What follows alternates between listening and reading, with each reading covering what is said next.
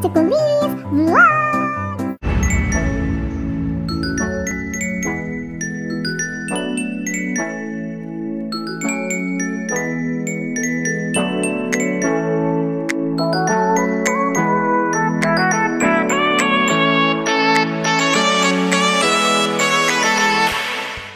Welcome back to my channel. Si Kulis ay nandito muli para i-update kayo sa Skin Magical na journey ko. At ito yung ika-1 month ko ng pag-use ng Skin Magical. And ngayon wala akong nilagay sa mukha ko. As in kilay lang kasi minurder ko tong kilay ko. At nahihiya naman ako guys kung makita nyo, diba? Pero yan, nagkilay ako para hindi masyadong kitang-kita nyo yung noo ko kasi malaki guys yung noo ko.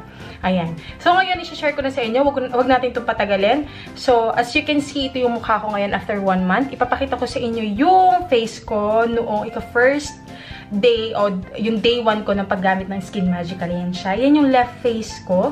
Left side ng face ko. At ito ngayon ang nangyari sa left side ng face ko. Ayan, nakikita nyo ba? Ito guys, ang nangyari. Ito naman right side. Medyo nadagdagan ako. Ayan. 1, 2, 3, 4, 5 na malalaki. Kung napunan nyo, nung ika-first or ika-day 1 ko, yung left side ng face ko ang madami. Ngayon, nadagdagan yung right side ng face ko. Pero guys, hindi ko masyado siyang iniisip na dahil sa Skin Magical.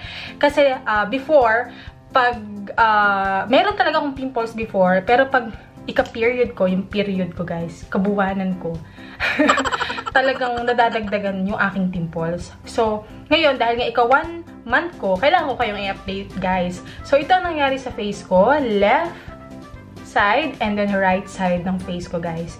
So, ngayon, about pala guys sa pamamalat, kasi yung iba nag-a-ask about, kasi ang akala ko talaga mamamalat ako dito. Pero hindi masyado. Namalat lang ako dito sa may side, malapit sa mouth ko.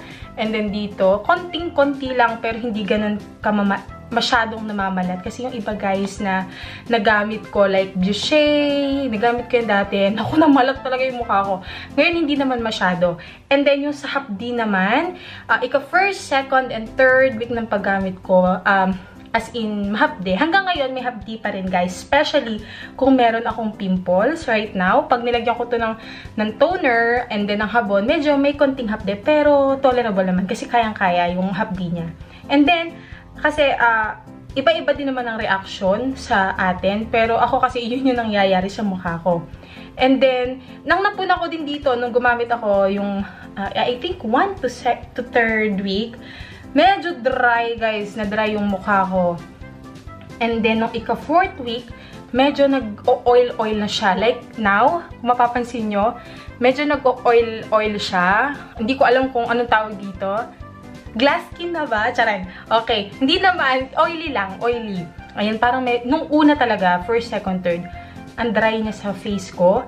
And, yun, okay naman.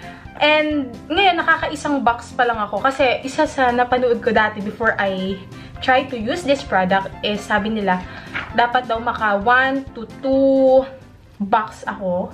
Pero naka 1 box lang ako, guys. Tingnan nyo, pakita ko sa inyo yung rejuvenating cream ko. Ayan.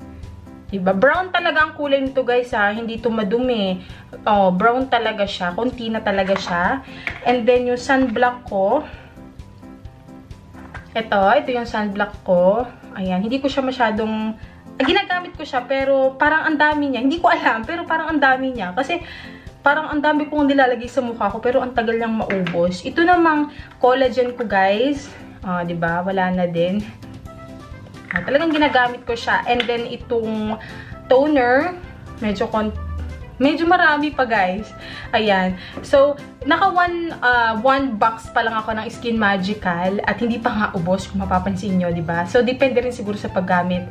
Pero ako, itutuloy ko pa rin ang paggamit ng Skin Magical kasi first, ang napuna ko dito is hindi siya ganun kabilis magtanggal ng pimples ko. Kasi kung matatanong nyo guys, kaya ako naman talaga ito ginamit is dahil talaga sa pimples ko. Kasi nga, napuna nyo, ang dami ko talagang pimples. Kaya ako ginamit itong product na to. At ngayon naman, kayo na akong pumansin kung may nagbago. Pero ito nga, napuna ko dito sa left side, ano siya, nabawasan siya. Sa right side, nadagdagan ng konti. Kasi ito, hindi masyado yung right side ng face ko. Pero, Ayan, itong mga pimples na to, kahapon lang to tumubo. Kahapon lang ako nagkaroon ng period. Okay. Kaya siguro, reaction din ito. Pero dahil nga, ikaw 1 month ko guys, kailangan ko kayong i-update, okay? And, ayun, okay naman siya. Pero iba-iba ang reaction guys ng mukha natin, ng skin natin.